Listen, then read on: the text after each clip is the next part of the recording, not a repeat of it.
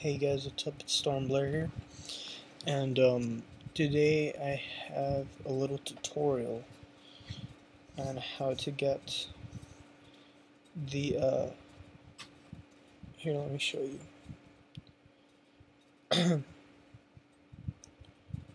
How to get the swipe keyboard for the Droid Incredible. Oh, and by the way, I actually installed the anti-fingerprint screen shield. As you can see, I nailed it dead on. To me, that's perfection right there.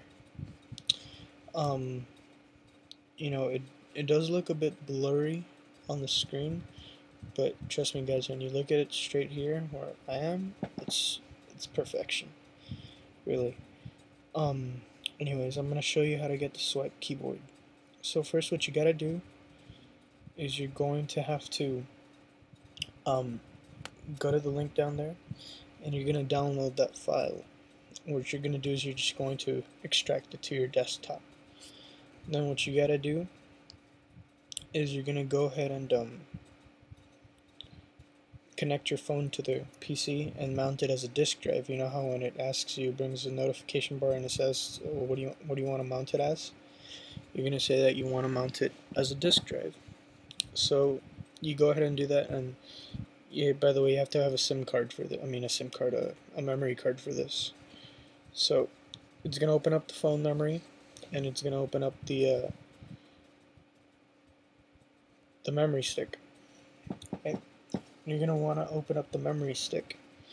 Now, what I like to do is, because I like being organized, I went ahead and made a new folder in the memory stick, and I called it Incredible Add-ons. As you can see, it's right there. It might be backwards to you, but it's that center one right there. And you can do that on the computer once the device is mounted on. And you go ahead and what you're going to do is, once you download the file, you're going to just drag it and drop it into the folder that you created, which is going to be called Incredible Add-ons. Once you do that, you're just going to unmount it from the phone and unmount it from your computer. That way, there's no errors with the with the memory.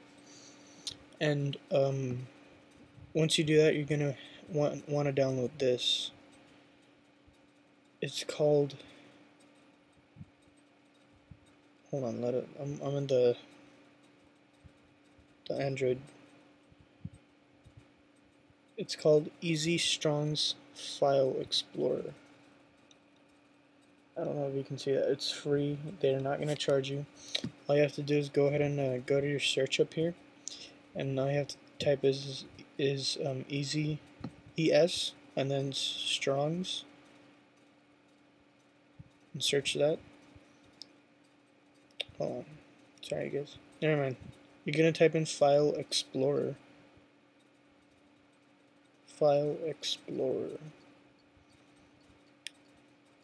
And you're going to wait for it to open. And, well, the one I have is the Easy Strong's. I don't know where exactly that is. It's this one. It's the eFile File Manager. It doesn't really matter as long as it's a file manager or file explorer. It really doesn't matter. But once you go ahead and mount, you drag that to the memory card, you're going to go ahead and open up that file manager. And that's what's going to open up all your, as you can see, it has all your documents in the memory card or the phone. You can pick up here where do you want to go. So when you go to the Incredible add-ons, as you can see here, I have the swipe in there. All you have to do is click that one, and it's going to open up. Basically, it's going to tell you want to install this, kind of like when you download a normal app from the Android. But that's all you need, the easy file, and you need to download the link down there in the description. After that, where you want to go is you want to go to your settings, and you're going to go to language and keyboard,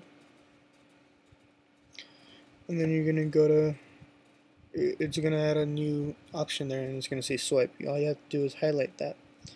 Now, another problem I had is first that it tells you that it may be able to collect data, but it won't. Just press OK.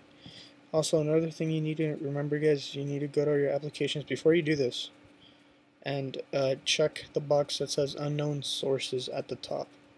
I know it's backwards for you guys. I'm sorry, I don't know how to fix that, but it's the top one. You go to applications, okay, on your settings, and you check the unknown sources box. Make sure it has a check mark. If not, it's not going to let you mount on this disk drive. So you're going to go back to language and keyboard and put the swipe and turn it on. And you also have swipe settings. You have auto spacing, auto capitalization, word prediction, enable tip indicator. Another thing, guys, is I do recommend you go through the tutorial, which is at the very end. It's a lengthy tutorial, but it'll teach you all you need to know about swipe, because this keyboard is pretty tricky. I mean, I thought I thought I had it without the tutorial, and no, I really had to go through the tutorial because it was pretty hard. Anyways, guys, oh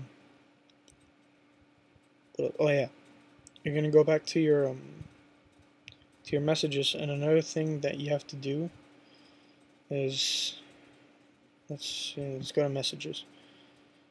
You're gonna go to let's say compose. Right here where it says tap to compose, you're gonna tap it. Sorry about that. Tap it, and then hold. And it's gonna ask you an option input method. Click that, and you're gonna also have to put in swipe for that, because then if not, it's not gonna work. Normally it's gonna be in touch input when you do this, but then you have to change it to swipe. That way it's on the options and on the messages itself. Now this is the normal Android message it came with. I'm using the hand sent. That's another cool thing that you can customize like that, and then you can have bubbles. So that's really cool. But yeah, guys, that's pretty much it. That's all you have to do. And yeah, guys, if you have any questions or comments, go ahead and leave them down in the comment box, and I'll get back to you as soon as I can. Thanks for watching, guys.